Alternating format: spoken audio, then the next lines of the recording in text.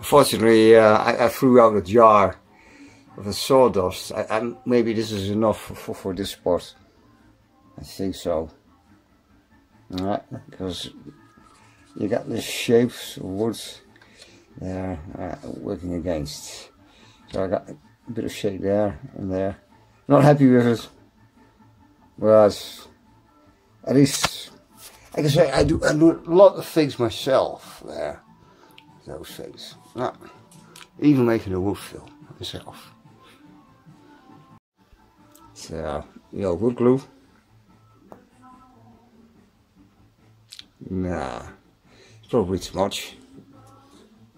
And then stirring it up. Some old screwdriver bit. I gotta work with 2 hands, so I'm sorry, I'm gonna cut it off. I had to work fast with this kind of glue paste I made myself. I have to work on, so. And okay, I still need to work on it, and maybe I will, maybe I won't. I think I will.